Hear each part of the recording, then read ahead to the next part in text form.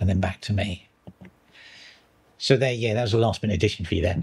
So you can do it in DaVinciResolve if you really want to have a play with it. I mean, I use DaVinciResolve for my job, so it's just easier for me to do stuff in there.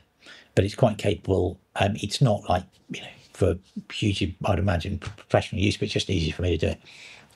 Anyway, so there you go. So after all that, that's the massive rundown of all your toys.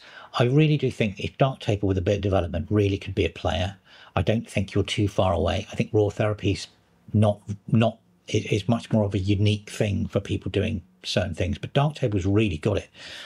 I think with a bit more playing around, it's like Reaper, and you know, it's a really good sequencer or music package, and it's got a similar look to it. But I think that a bit more intuitive controls, a little bit of playing, and they've really got something there. So it's not that far away.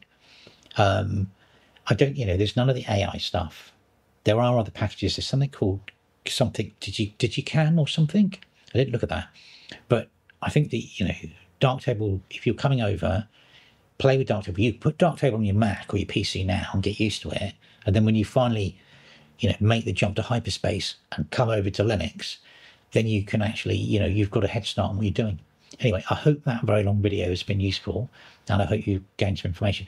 If you've got loads of questions or rants or stuff, please stick in the comments, and as ever, like and subscribe. Thanks for watching.